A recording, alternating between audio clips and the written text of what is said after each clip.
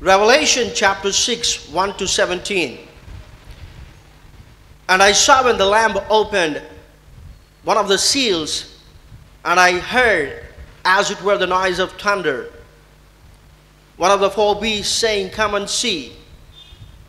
And I saw, and behold, a white horse, and he that sat on him had a bow, and a crown was given unto him. And he went forth conquering and to conquer. And when he had opened the second seal, I heard the second beast say, "Come and see." And there went out another horse that was red, and power was given to him that sat thereon to take peace from the earth, and that they should kill one another. And there was given unto him a great sword. And when he had opened the third seal, I heard the third beast say, "Come and see." And I beheld, and lo, a black horse, and he that sat on him had a pair of balances in his hand. And I heard a voice in the midst of the four beasts say, "A measure of wheat for a penny, and 3 measures of barley for a penny. And see thou hurt not the oil and the wine." And when he had opened the fourth seal, I heard the voice of the fourth beast say, "Come and see."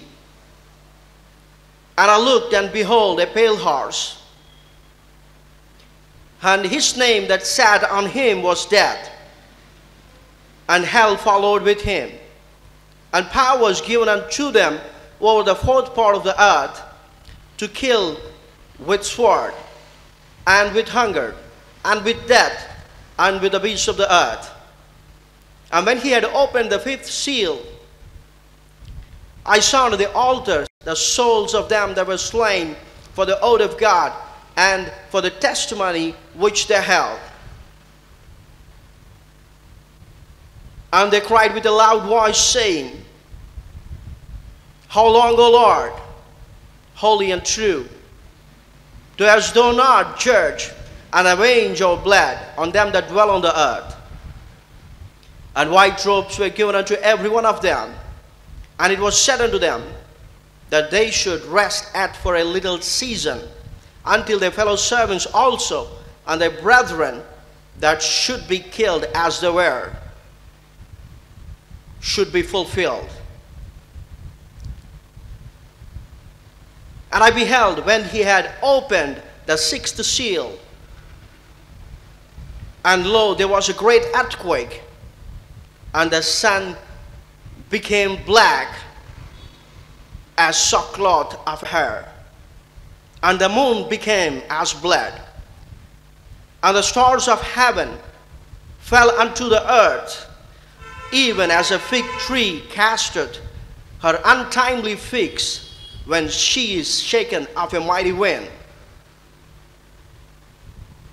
And the heaven departed as a scroll when it is rolled together, and every mountain and island were moved out of their places. And the kings of the earth,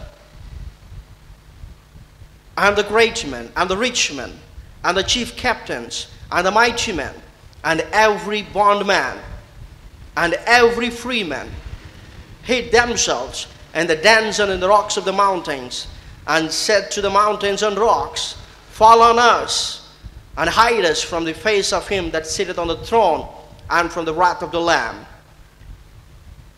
For the great day of his wrath is come, and who shall be able to stand?"